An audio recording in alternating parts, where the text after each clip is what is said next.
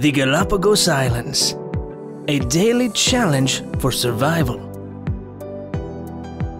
Join us as we take a trip to one of the most dramatic places on Earth, the Galápagos Islands. Get ready to see some extraordinary landscapes and exotic animals that you won't soon forget.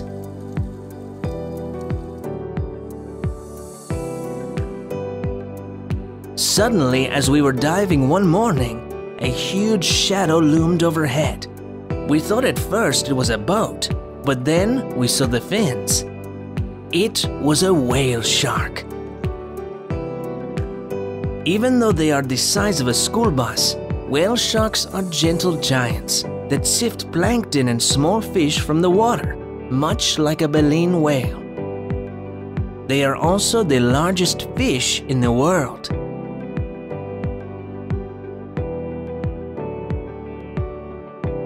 Darwin also applied his theory about adaptation to the best known and possibly most dramatic of the endemic reptiles, the giant tortoise, usually known as the Galápagos tortoise. They are the largest tortoises in the world, often weighing more than 400 pounds, and some up to 600 pounds. They are the symbol of the Galápagos Islands, and also the inspiration for the island's name, since Galápago means tortoise in Spanish. They take 20 years to reach maturity and can live for a very long time, maybe even 100 to 150 years. Scientists believe that the first tortoises may have drifted to the islands on pieces of floating debris, such as logs.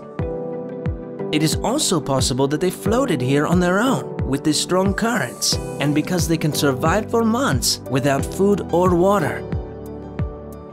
Tourists are able to walk right up to these gentle creatures without frightening them. Their lack of fear and slow movement have made them easy prey to humans who, in the past, captured them for fresh meat on long ocean voyages. There used to be as many as 200,000 of these tortoises, but in modern times, their numbers have dropped to as low as 15 or 16,000.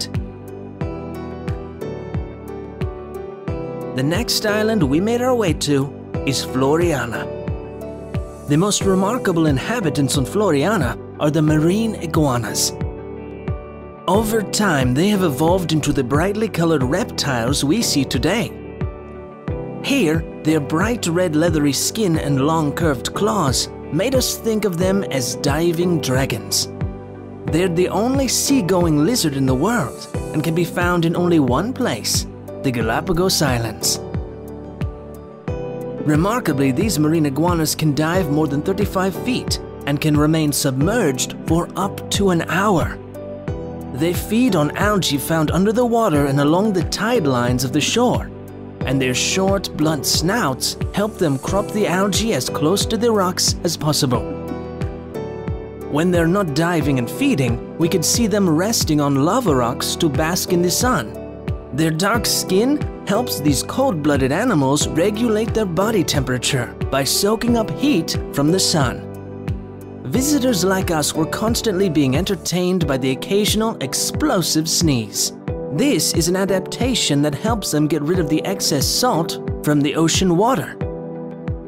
During mating season, their dark colors become even brighter in hopes of attracting a mate.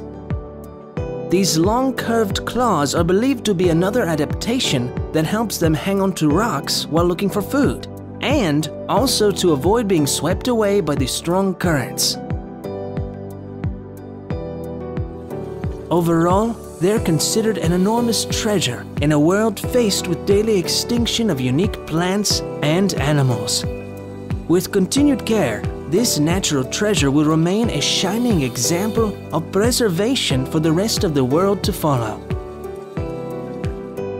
Thanks for coming along on our visit to the Galápagos Islands. Join us again for more exciting destinations.